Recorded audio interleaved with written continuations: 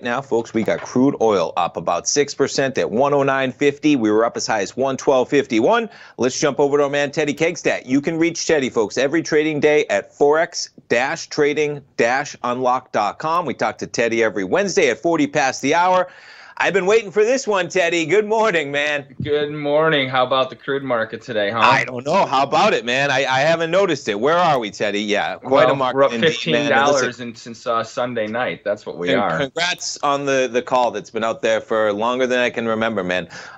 Quite a market, quite a run-up, and you've been talking about $100 crude for a while. And, man, we just blew through that remark. So give us a little take on what you're looking at for crude now that we're sitting at 110 with everything going on, Teddy. I think we definitely have, well, after last night's speech, we know for sure now that the solidified bull rally in oil is not going to stop. It's going to keep on going in a big way, too. Like, we blew through $100. I think, I said after $100, maybe we'd have some stability, because people would start. We're not going to have a chance for people to check their pocketbooks and not buy gas to control this thing. We're going up to 150. And if these policies, especially with the what's going on with the Ukraine, keep continuing with the tone that we have right now, we'll see over $150 a barrel easily, very, very soon.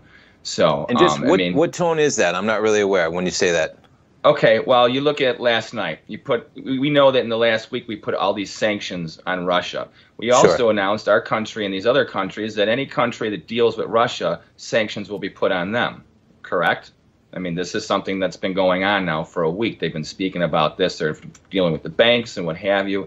Well, we're in violation of our own sanctions. We're buying oil from Russia right there.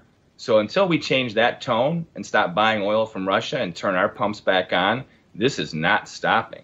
We're paying for Putin's war right now. Okay, so this is not going to stop. Oil will not go down until we start pumping, And now you have China kicking up their heels. Japan's worried, and there's already talk that Japan wants us, they're part of NATO as well, I mean, they're part of this whole fight against, China and Russia, supposedly. What happens when China kicks up their heels with Taiwan? Are we going to help give oil to Japan? Well, no, they're going to have to deal with Russia. Where else are they going to get it from? The closest place they can get it from is there, so, I mean, this is going to continue to escalate, and as far as the price of oil, I can't even begin to see why it would not continue to go higher. I mean, there's nothing set right now that would do that. We would have to start turning our pumps, to tell the Middle East to pump more, which they are. What's that going to do? I mean, that's not going to change things, And as far as these sanctions, if you think that Putin's not selling oil to other countries, well, he's selling it to us, so he's still bringing in money, and they don't deal in rubles, so it doesn't matter that the ruble's crashing, I mean, you have a commodity that you have, I mean, that the strength of the dollar right now is there, and the biggest vulnerability we have now is that oil is helping to keep the dollar strong. Also with our interest rate posture, that's helping to keep it strong. What happens if all of a sudden we did turn on the pumps and what have you, and the price of oil collapses and gets back down to $30? What does that do to the U.S.? It's good for the consumer, but to the dollar, it could have a big impact on the dollar. So then all of a sudden, the dollar, if it starts to go down, see, right now we're in an inflationary period. The dollar's strong. We can handle inflation to a degree. What happens when you have inflation and then you have a devaluing dollar? That's going to be very dangerous for our economy, especially the forex markets. Yeah, it's pretty remarkable, everything going on right now, with the influences, the variance, the volatility, and crude showcasing it most, man. I've talked about it many times, man. It's, of all the things going back, and I'm just thinking out loud, Teddy, the oil trade might have been the best one going back to the COVID lows, man, because you go from negative 30, 40 bucks a barrel, man, and it's been basically a one-way trip up to 110 bucks. I think we've all learned a lot. Right.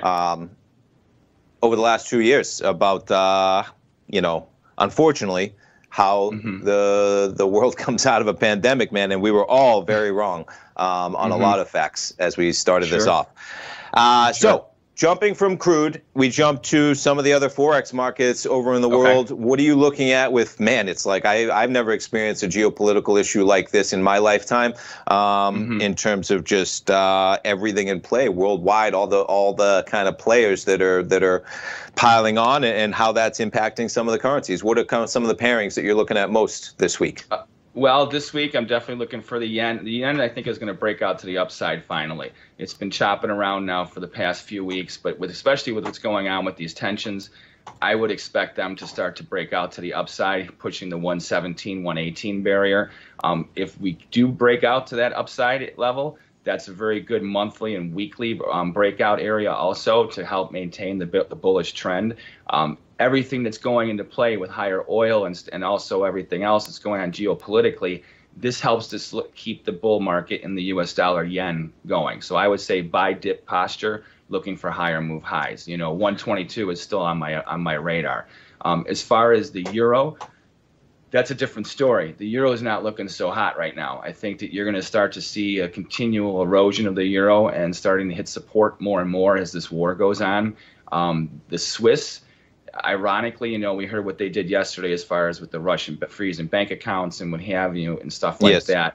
I don't think that that's necessarily going to be the biggest influence on their currency right now. I think it has more to do with what's going on with the EU and them having to help support the EU during this crisis, which I don't think is going to end anytime soon. Here's the one thing about Russian history you have to remember, whether it's in the past 100 years or even going back hundreds of years, nothing with Russia ends quickly, just doesn't. So there's a lot of momentum on their side right now.